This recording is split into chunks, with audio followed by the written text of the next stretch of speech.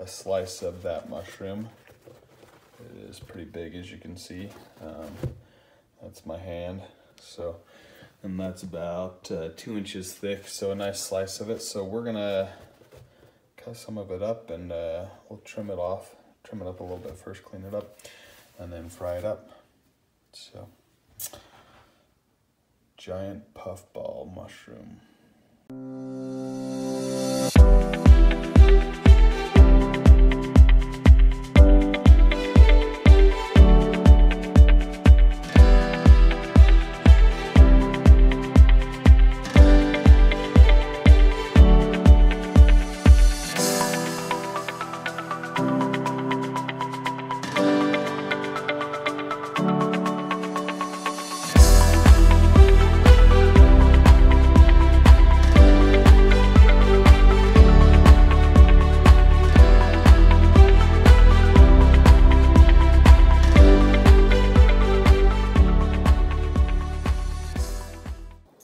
We've got our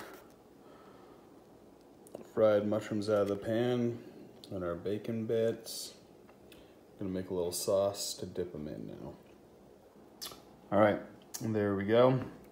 So to tell you the truth, I've never actually had the giant Western puffballs.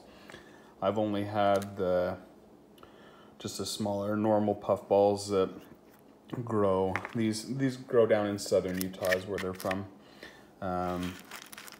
I have had the ones that are around northern Utah here where I live, but not the giant ones. So we will give them a try and see what we think.